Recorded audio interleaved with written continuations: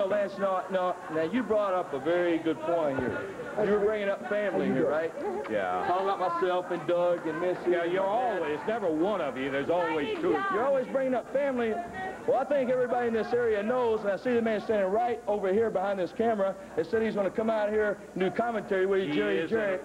Well, first of all, I like to talk to him, and I want to tell you, I can't believe we're talking about family here. Everybody knows that Eddie Marlin is your father-in-law. It's a big family situation. Hey, when I talk to him... Hey, that's ancient history. Come on, Eddie. I want to talk to him, man. He left his poor old crippled, decrepit father-in-law get in the ring with my dad. He can't even walk the ring. Which doesn't happen to be any of your business.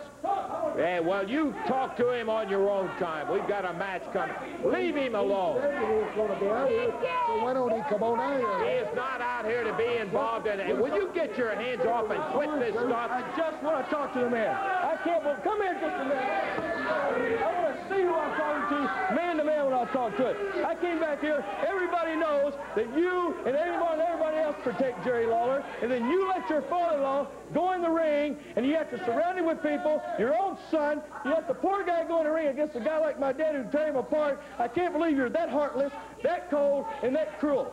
Why don't you put a cork on it? We didn't invite you out here to try to argue. I don't care if I get an invitation now. I come out here when I want to. I can't believe this man is standing back and letting him go against Eddie Marlin. Your father is too old to wrestle anyway. Eddie takes care of himself. He doesn't have to have anybody sticking up for him or anything else.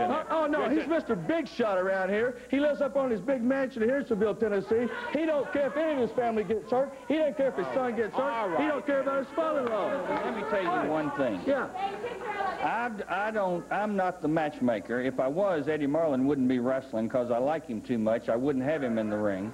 And I don't have anything to do with the matchmaking. And while you're talking about people, senior citizens wrestling, why don't you retire your daddy?